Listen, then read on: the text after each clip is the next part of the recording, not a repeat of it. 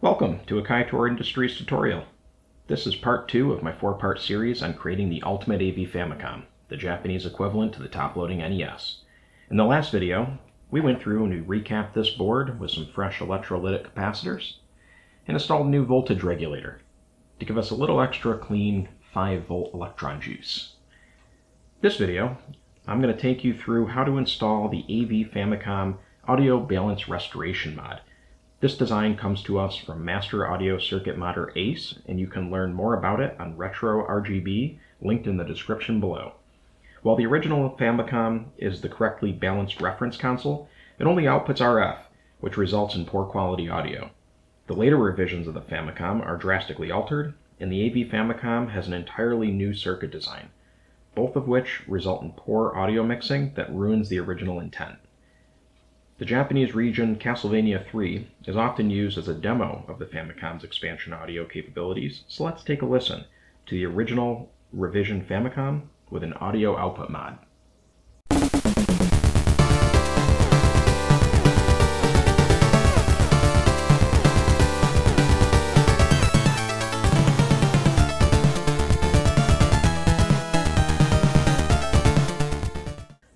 Now, listen to a stock AV Famicom.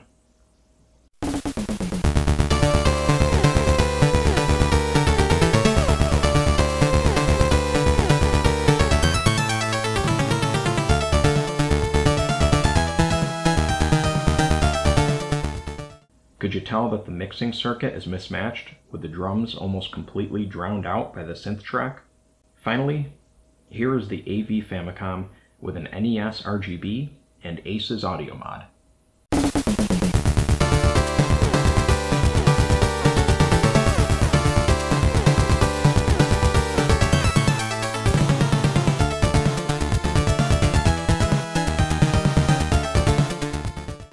With that out of the way, let's talk about the mod itself. It will of course require Tim Worthington's NESRGB, and this list of parts that you can purchase as a kit from Console 5, and I'll also link that in the description below. So you can either perform this mod after the NESRGB is installed or before.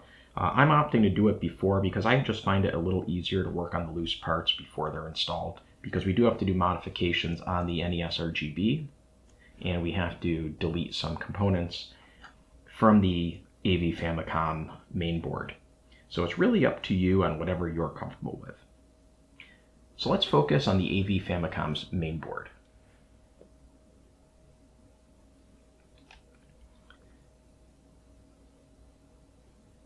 We need to remove 5 components.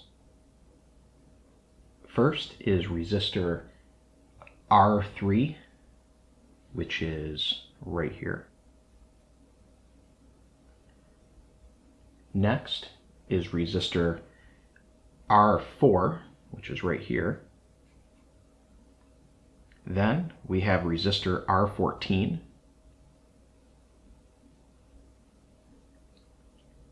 We have capacitor C2, which is this ceramic disc style capacitor.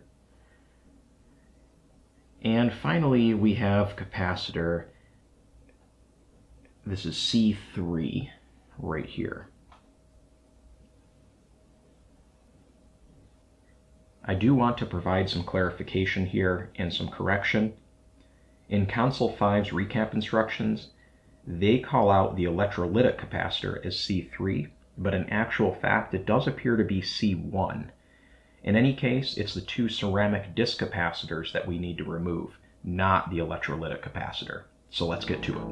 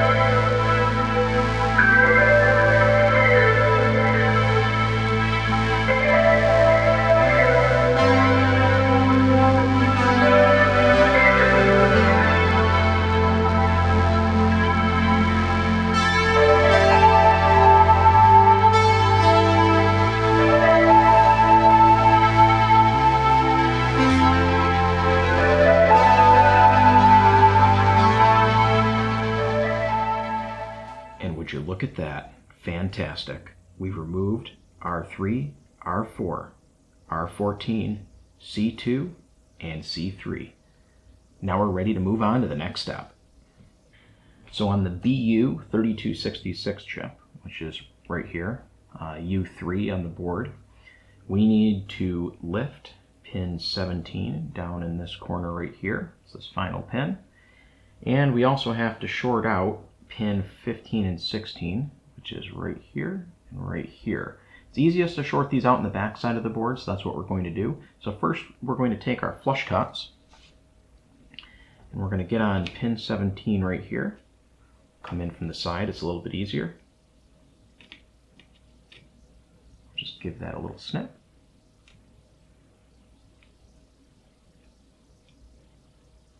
There we go. Perfect.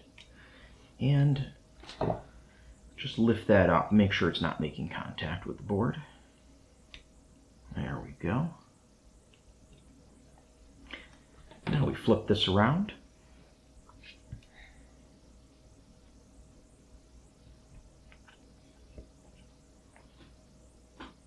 And the two pins that we want to short, again, 15 and 16. So this one here and this one right here. So let's grab some solder and our soldering iron.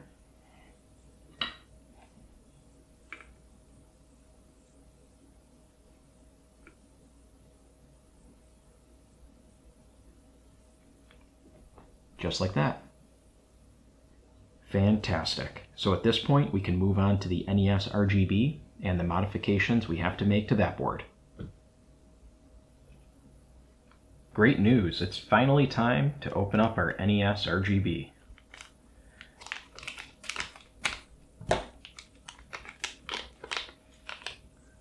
What a masterpiece. We're going to take this pristine brand new board and we are going to modify it.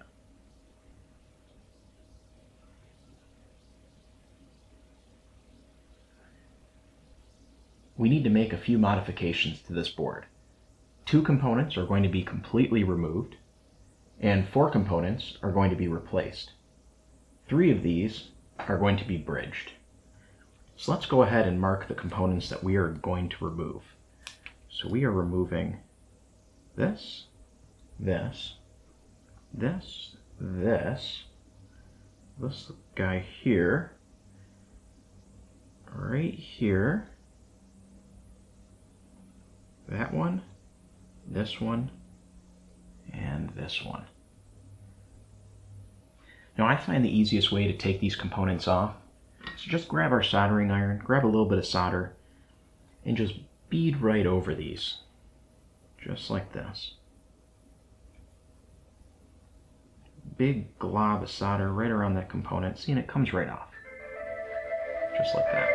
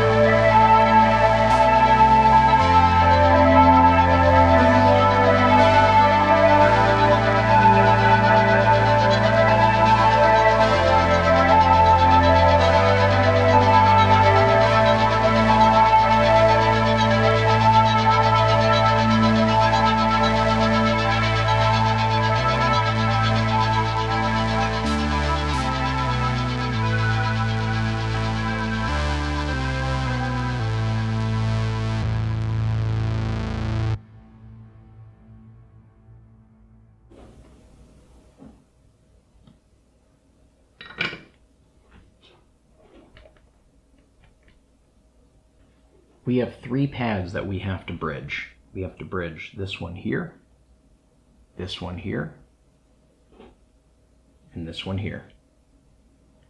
This one is going to stay open. I find one of the easiest ways to bridge these components is to use one of our stripper tools, a small piece of solid, not stranded wire. Let's just take some of that off. Just like that. We can now take this solid wire, approximate the length of our jumper. It doesn't have to be perfect. The solder will close any gaps, and cut that down. There we go.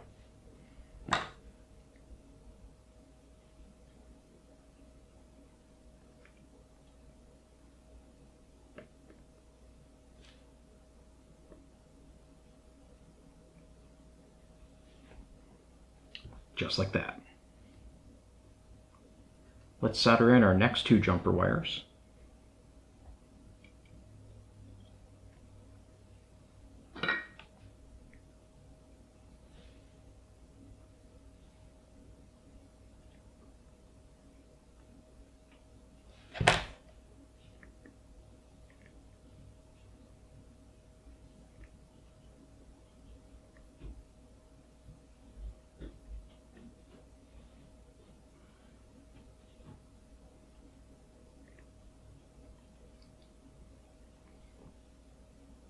And the last one.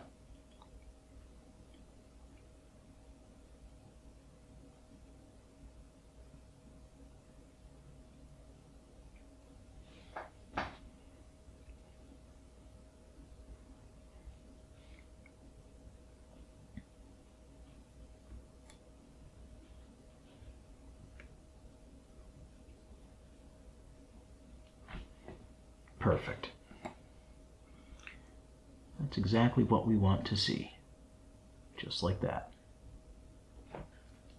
So let's go ahead and open up our bag of parts from console 5 and remove these resistors and the capacitor.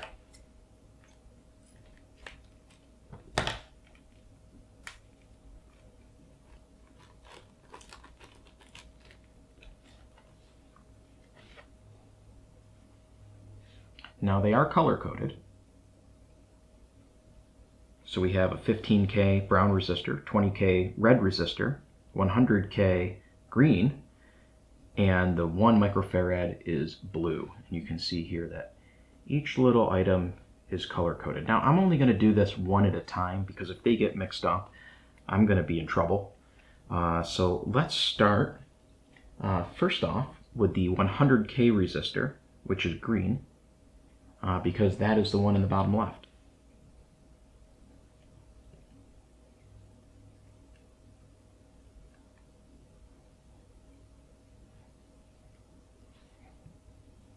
These are incredibly small components, so you need to have a gentle hand. And I've had a lot of coffee this morning, so let's see how this goes.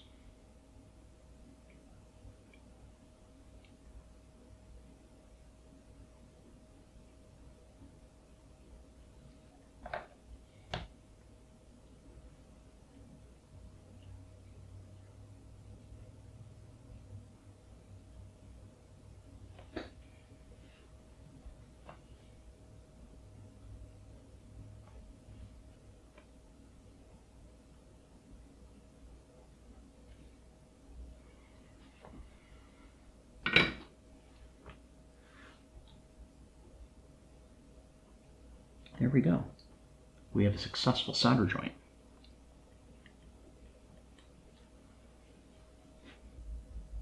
Next up, we have our 15K resistor right here, which is color-coded brown. So we'll go ahead and open that up.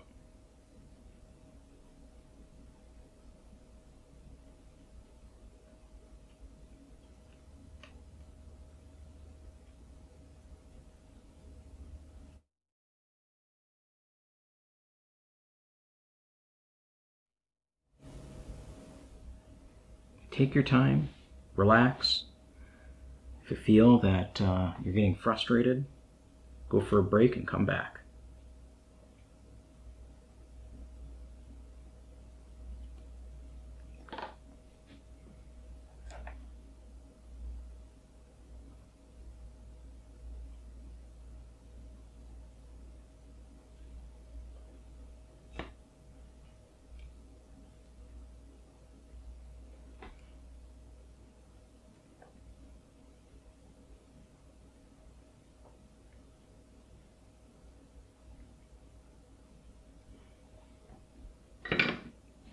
There it is.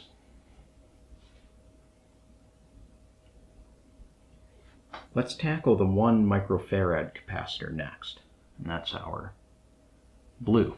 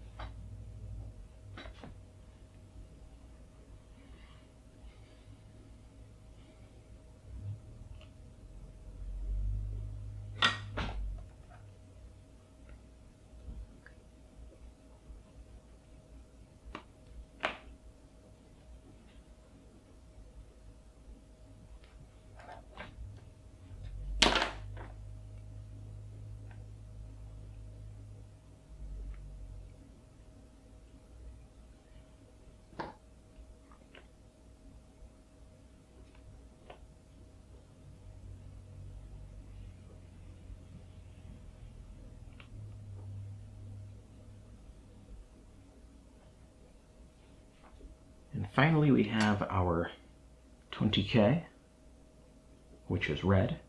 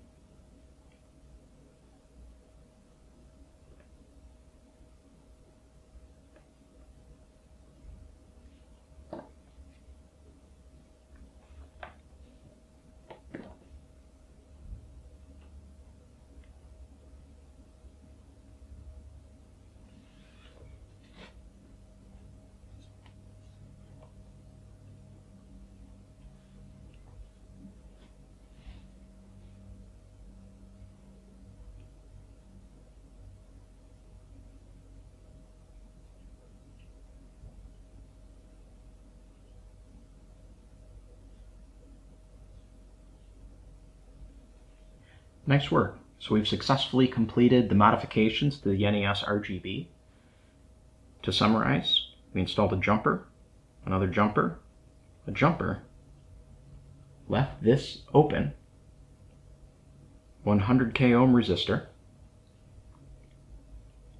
15k ohm resistor, open, 1 microfarad capacitor, and then finally 20k ohm resistor. And there we go. We've successfully deleted the components on the AV Famicom mainboard. We've lifted pin 17 on the BU3266 chip and shorted out 15 and 16. We've completed our modifications on the NESRGB, and at this point we're ready to install the NESRGB onto the AV Famicom. Now I'm going to do that in my next video, but there are a few things that you need to know for this audio rebalance mod when you're installing the NESRGB. Some of the connections, they land a little bit differently, so let's spin this around and I'll show you what you're looking at here.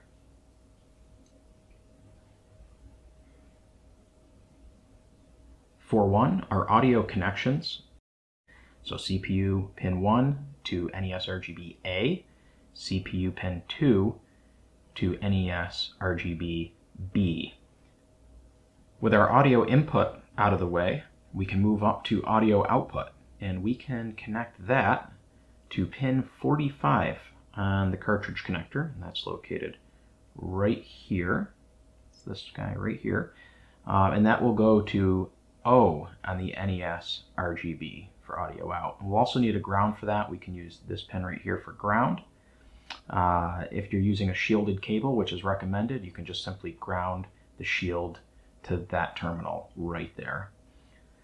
And that concludes the audio balance restoration mod video. I hope you join me for part 3. Thanks for watching.